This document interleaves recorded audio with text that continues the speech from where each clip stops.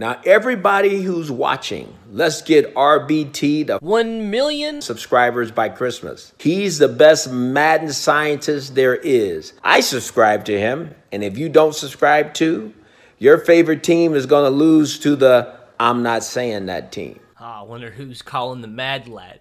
Is that Mia Khalifa, Summer Rae, Jennifer Anderson? I'm sure he's got all of them in his phone. This man needs no introduction. Just pop that scientific cap on him. You know, when you see Mr. Bubbles, you know some Madden science is about to occur.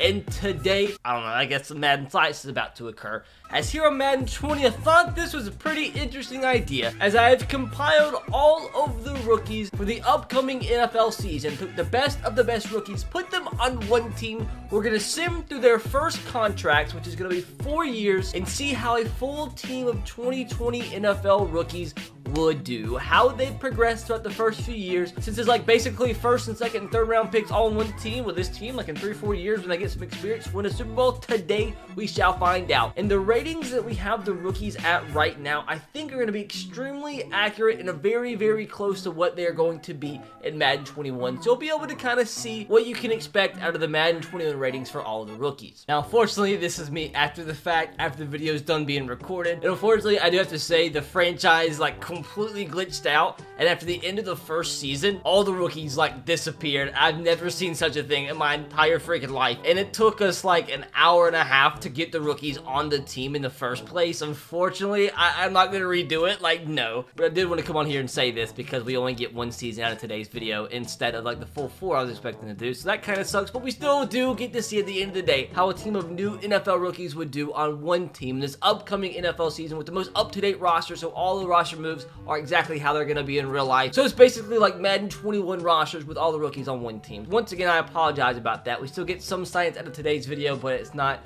the complete experiment that we did want. So for that, what a stinker. What an absolute stinker we've had today. I hope you guys do enjoy today's episode of some Madden science. And if you do, make sure to smash that like button and make sure to subscribe and turn on the notification bell if you haven't, because it's extremely important that you do subscribe, because before the launch of Madden 21, we're going to be doing a huge Madden 21 giveaway. We're giving away at least 2 copies on the Xbox One and 2 copies on the PS4. But if and only if we do hit 600k subscribers by the launch of Madden 21, we're going to be giving away 5 copies on Xbox One and 5 copies on PS4. A total of 10 copies, but that's if and only if we do hit 600k by the launch of Madden 21. We're like 50-ish-k away, so that's extremely possible. You guys are mental. You guys are wild. You watch me for some reason. So make sure to subscribe so we can give away 10 full copies of Madden 21. The value of what's 10? That's like $700. That's a lot of money.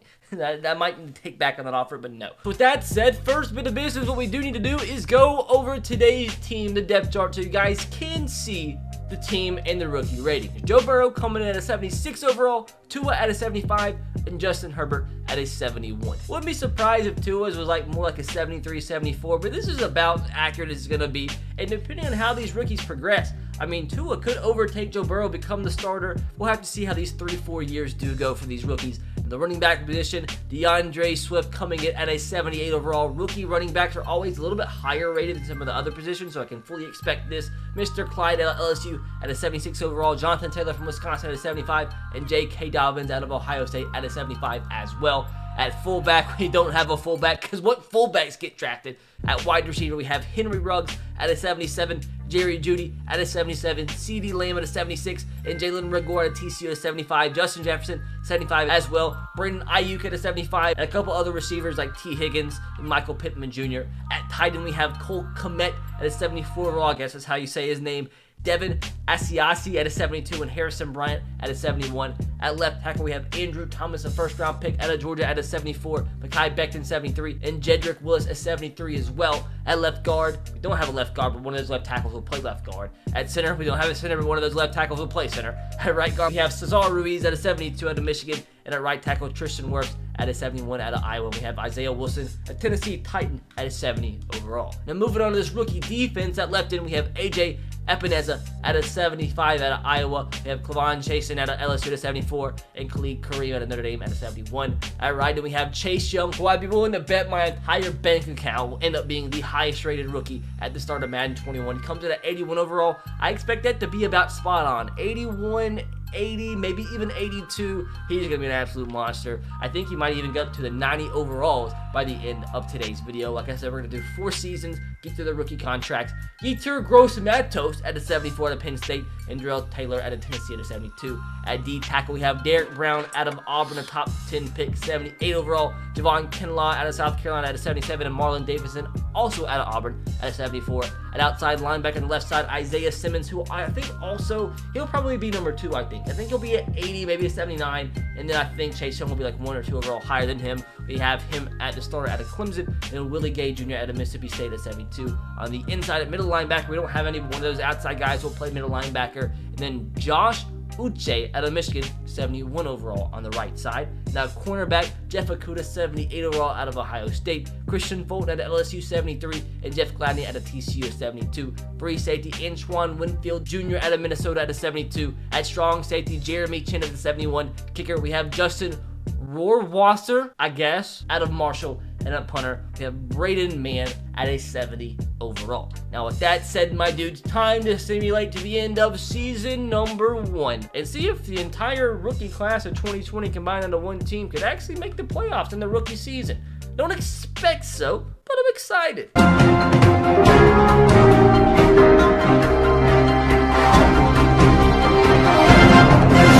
So I just had to interrupt the video with some breaking stuff.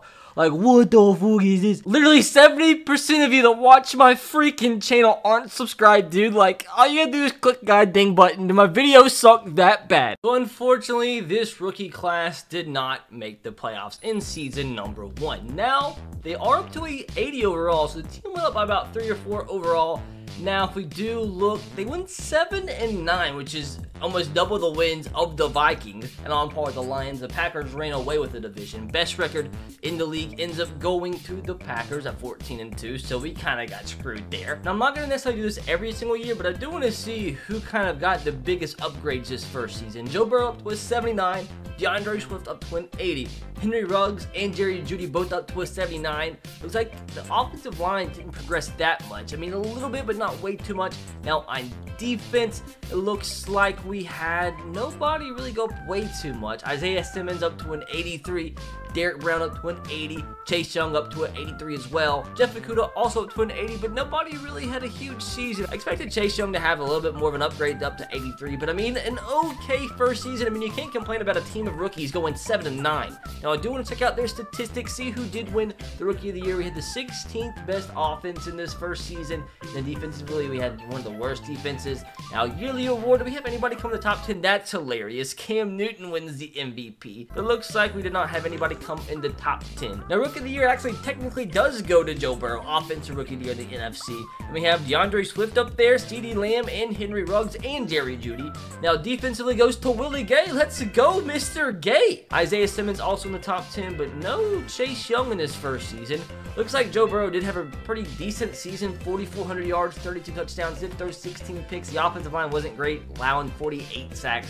Running the football, DeAndre Swift, only 738 yards. It looks like Mr. Clyde had a couple carries as well.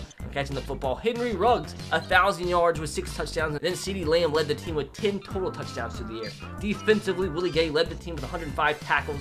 Most sacks goes to AJ Epineza. What happened to Chase Young? Well, throw out the freaking results immediately. God dang Browns won the Super Bowl. What a god dang freaking stinker, dude. I can't even stretch this video out to 10 minutes. Therefore, I'm going to make like probably $20 in the entire video. Thanks a lot to Madden Glitches. Love it. Love this game. But I can't sit here and think of what to say for the next minute and a half. So I'll just go ahead and take this freaking L.